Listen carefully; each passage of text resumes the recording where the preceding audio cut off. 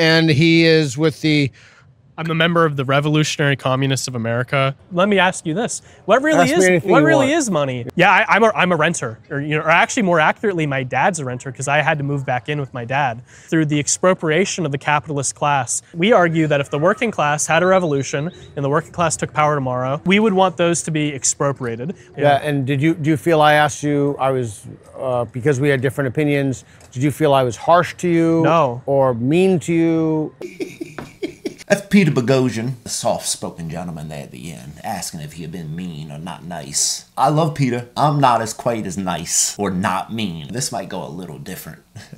Peter Boghossian, he runs a little thing they call street epistemology. Pretty sure that's how you say it. Goes out, has a scale kind of on the ground between strongly disagree to agree. He'll make a claim, and then the people will find the spot on that scale that they feel they fit on, and then can vocalize what they believe, what they think. And there's been some great episodes of this, so I don't know if you've ever seen any of them, but they are chef's kiss when you get to hear some people kind of verbalize. But I caught this video the other day with a revolutionary communist. The shit show we have found ourselves in allowed these types of people to just live their entire lives believing complete, utter buffoonery. We're just gonna let old revolutionary communist, if he was given the reins tomorrow, what he'd do. What do you mean by the working class? Again, I think the best definition is just going to be somebody who meaningfully is living off of wage labor. That could be any and everyone. It will ultimately come down to the scale in which you define meaningfully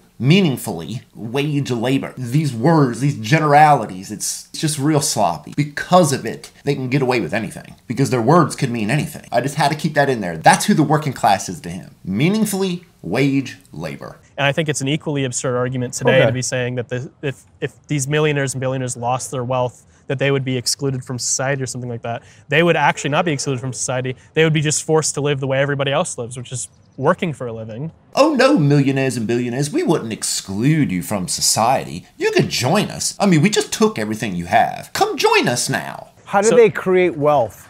Through their labor, through our ability to work.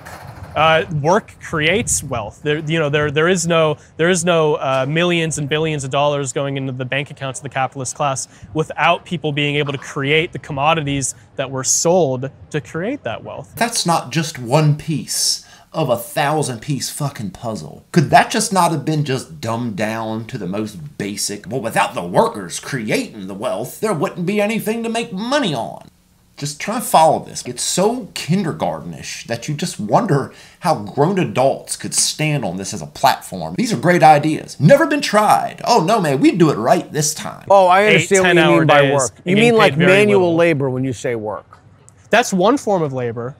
That's one form of labor, just manual labor. But there's also the people who are writing things.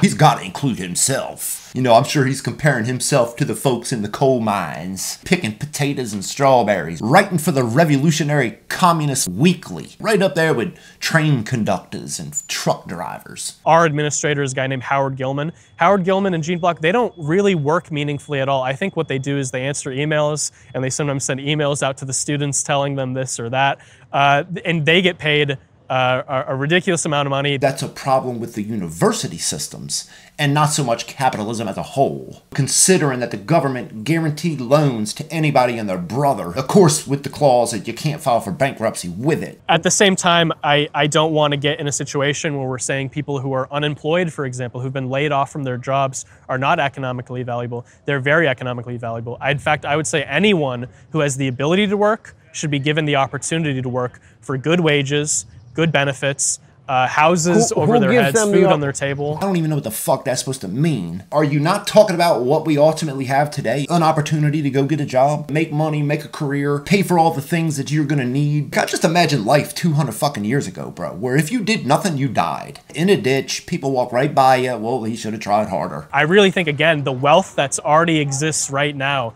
in the bank accounts of the capitalist class, in the bank accounts of the billionaires and the bankers, that money, which again only exists through the labor of workers all over the world, workers going back hundreds of years. Is that just not the most almost childish belief of how people become who they become? Bro, it's almost like Inspector Gadget, that villain was, how he's just sitting there petting his cat with this fucking evil claw hand. All of that value that's been created, we could use to guarantee everybody employment, guarantee everybody a job, guarantee everybody food on the table. What would be the motivator for anyone to do anything in that situation? Because everything, again, like literally everything we have in society, it comes through work. It comes through the fact that we work and we have things. That's what would motivate people. They wouldn't be motivated by the threat of poverty. They'd be motivated by the fact that they understand that their work contributes to society running. People wouldn't want to do this for the fear of dying homeless and hungry. They would do this because they knew that they are taking part in a greater society. Holy fucking shit. All around the world, you've got hundreds of examples of countries, of places, have the opportunity to do what you're talking about right now. And there's not a single one of them, currently or in the past, that has ever worked. Put down the Marx books, folks. Put them down.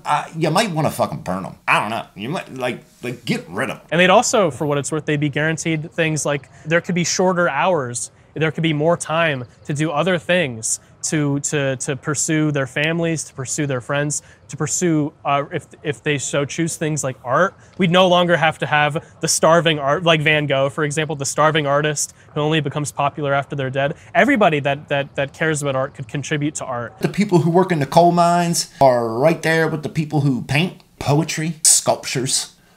I can't even begin to imagine who's more valuable to society and making the world work. Is your goal just for nobody to work in the end? Would that be like the ultimate communist paradise? Well, I'm just going to go do things that I like doing. Everything else will work itself out. In the meantime, we're all working 2 hours a day now. I can sculpt 10 hours a day and, you know, society is much better for it. And that money would come from where? Through our labor, let me ask you this: what really is money? What really is money? What is really anything really? Yeah. Than just sort of an expression of value. Oil, for example, because it makes things run. But the only way we have that oil is because a worker was able to take it out of the ground. A worker was able to refine it into gasoline. A worker was able to run the gas station that you put in your car. If motherfuckers just showed up to the oil fields, there's nothing else that goes on in the meantime. Workers do it. Workers do this. You motherfuckers are gonna push the whole world into automation. If I can get a robot to fucking do this shit, I will do it. So I don't have to stand in here with a shovel in their hand. But yet, their fucking labor is equatable to everything I've done to create this company, to create this business, to create everything that's fucking happening here. Somehow the motherfuckers with shovels are equally as responsible for the motherfucker that signs the checks every fucking week. You all will be the death of every career and job in the world. Drive-through spots right now that have machines. There ain't a person on it, AI fucking program, whatever it is, to take your order. There might be one motherfucker that walks the bag to the window. That is the world you all are going to ultimately create. That or destruction and nothing. There's no middle ground. The workers having democratic controls over things, they would understand, what does society need? So society needs energy. They would also understand what threatens society. Climate change threatens society. So they could decide, how much oil do we want to draw out of the ground? Well, if we pursue a green energy economy, maybe the oil workers will lose a job. Well, then let's decide to give these people retraining, building solar panels, building wind turbines, building hydroelectric dams. Realistically, like, how fucking long do you clowns think you could do the things you think you'd want to do after you took everybody, I'm sorry, expropriated. They can't say took or take. If you took all the money from everybody in the fucking world, and you would run out of it in 2 years. 2 years from now, you would be worse off thinking you made the world better after you took everything from everybody with more. I want to save the earth, so we'll shut down this side, and then we'll just train all these guys and all this other stuff. It's all labor, guys. Labor makes the world go round. All these people that made all this money off of everybody, they shouldn't be able to do that. We should actually make the money off of everybody's labor, and then we'll spend it on whatever the loudest group of assholes think they should do with it. Like, I trust you motherfuckers with nothing. Bro, like, I can't even trust you to fucking get dressed going out the house in the morning, but yet somehow you'd be the one to fucking make the decisions? Fuck all you clowns. All of you. If they elect somebody who doesn't seem to be pursuing what they promised, for example, right now, I think Joe Biden's approval ratings keep going further down and down. Under a workers' democracy, under a socialist society, it would be the workers who said that we elected this guy, he promised that he'd fight back against racism, he hasn't done that. He promised he'd listen to the Black Lives Matter movement, he hasn't done that. He only gave more money to the police. It kills me with y'all on this police shit, lying and as loony as y'all are about the police, because in the end, you all would just make police yourselves. You might not call them that. You might call them community disruptors, community come-togetherers. You'd find some dreamy name to call them, but they'd still be the same thing, enforcing all the shit that you want them to enforce. As a socialist democracy, you know, if Biden wasn't listening to Black Lives Matter, he wasn't doing his job against racism. What the fuck do you think?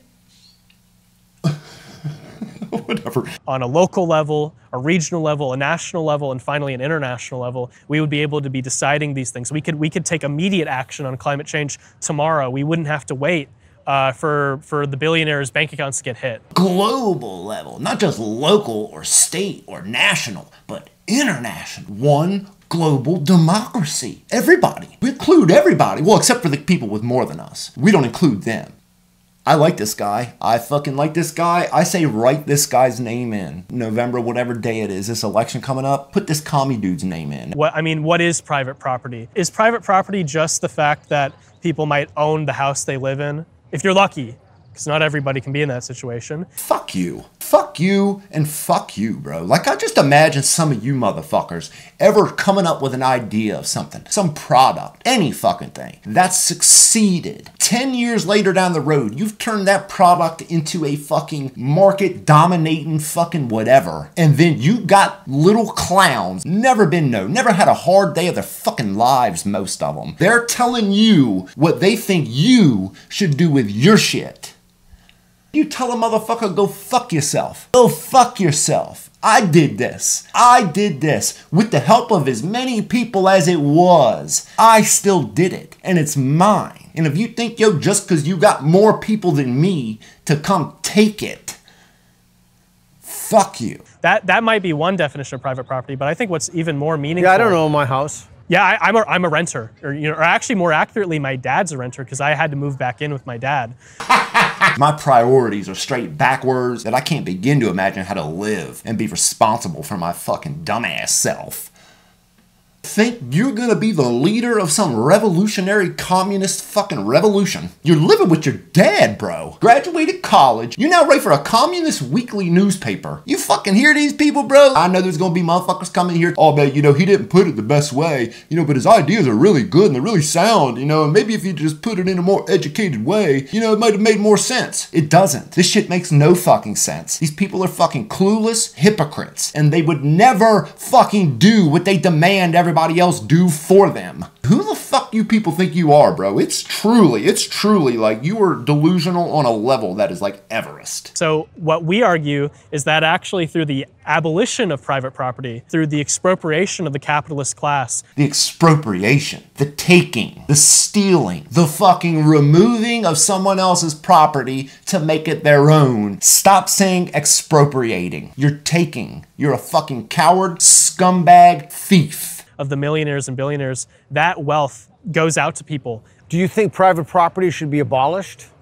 Yes. We argue that if the working class had a revolution and the working class took power tomorrow, the first thing that we'd want to do is we'd want to go after the Fortune 500 companies, the biggest banks. Yeah, what would you do? Yeah, please. We would want those to be expropriated. Expropriated? We would want the wealth that they created to be expropriated. Reparations could be given towards the descendants of enslaved people. Fuck that. Dude, like, how much fucking money, yo, do you think y'all are gonna actually get to do all this shit? You would need trillions of dollars, and even then it wouldn't be enough. Motherfucker talk about giving out reparations for slavery. To who? To fucking who? There ain't a slave that was ever once a slave in this goddamn country alive. But yet you would argue at taking something from somebody else to give to somebody because years ago, people that look like them had bad shit happen to them. reparations could be given to the people of Iraq, Afghanistan, and other countries that have faced, Mexico, other countries that have faced US imperialism. If somebody could keep like an actual tally of the type of money this dude is talking about wanting to spend for the communist revolution, you couldn't have been good at math. I'm not good at math. But I can recognize when something starts to get so large that like the numbers wouldn't be able to fit on one iPhone screen of a calculator. You start talking about giving reparations to any and everyone around the world, then we're even? Is that when we're okay?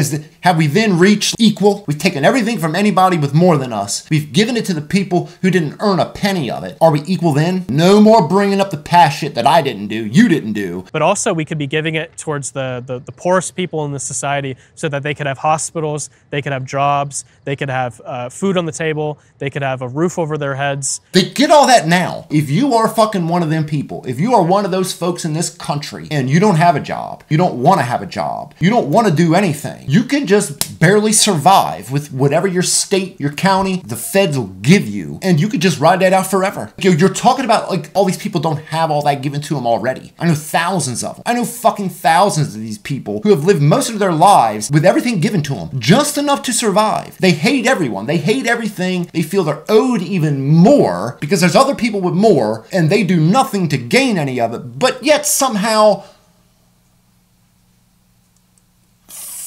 wowza, bro. Like these motherfuckers live on another dimension. They live in another fucking dimension. The small business owners who are a sizable portion of this country, the small business owners are not the people we would want to be going after and taking their wealth away from. We're not trying to go after even a mom and pop landlord or a mom and pop business, a family grocery store. Those are not the people we want to go after. For now. Maybe tomorrow even you wouldn't be doing that. But once you run out of every fucking penny you've taken from everybody else, they're next. They are fucking next on that list. Under the millionaires and billionaires, right underneath of them are mom and pop stores. They're right fucking there. There is nothing really in between. Oh man, yo, you make more than $1 million? Oh man, we need to take 95% of that. Once you've taken everything from all of them and there's nothing there anymore to straw man and gaslight about, mom and pop is next on that fucking list. You will fucking destroy all them next until no one has nothing. That is the only way people can ever truly be equal. You will never be equal in prosperity. It can't happen. Fucking what David Pakman said. Wraps up with this completely impossible promise. Oh, that's fucking impossible. No, that's impossible. The only equality you motherfuckers will ever get is in poverty. We want to go after Amazon. We want to go after Facebook. We want to go after Walmart. We want to go after Tesla, Bank of America. Those are the big corporations. Those are the ones we'd want to go after. And when you say go after, you mean like, would you imprison the people at the top? No, not necessarily. You know, if they try to stop us from taking everything they fucking have, then, you know, maybe it might be up against the wall time for them.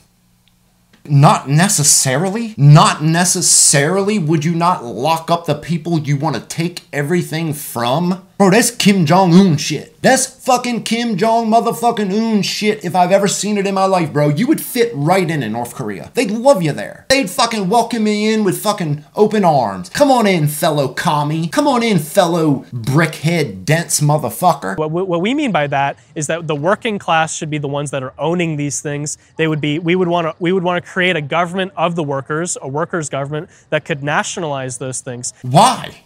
You motherfuckers ain't got no grand ideas of how shit works. Fucking somebody working on a conveyor line that seals a plastic bag as it comes by. Make sure fucking all the crayons are not fucked up when they package them. How much weight do these people carry in the sense of working for a large company that does a lot of things? They've done nothing. They do nothing. If that job isn't good enough for what they need to survive, they need to find another job. They need to fucking go get another job. They might need to work 2 fucking jobs. Is it unfortunate? Sure. But because of the mess the government, every fucking tax that they've put on businesses that have helped create this endless mess of everything these people have made of every fucking thing in your life, the government can't fix this shit. It's been tried. It's been done. It's been shown that they can't fucking do it. No group of fucking people that do nothing but fucking package crayons could fucking run the crayon factory as if they'd haven't the slightest fucking idea of every intricate detail that goes along with running Crayola fucking crayons.